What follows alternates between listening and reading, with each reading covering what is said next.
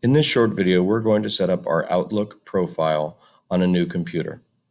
In Manassas City Public Schools, this is typically done at the beginning of the school year when a faculty or staff member is receiving their computer for the first time.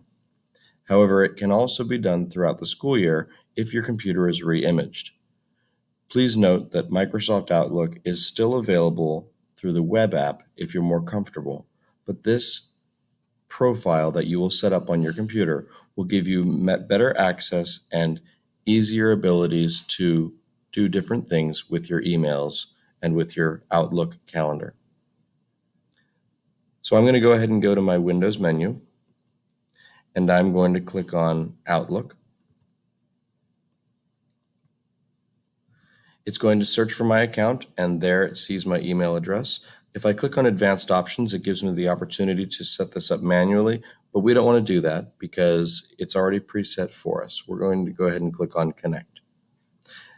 When it asks for an account type, at first glance, we might think, okay, I'm going to go click on Outlook and get started. But keep in mind that our server uses Outlook Exchange.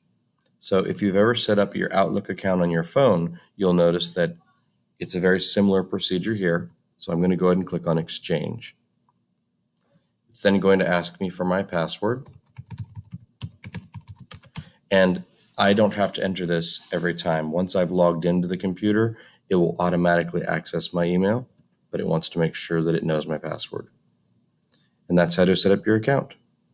I usually uncheck Set Up Outlook Mobile on my phone because that's a separate procedure and is usually done better if it's done separately. I'm going to click OK. And while it's loading up, I'm going to right-click here.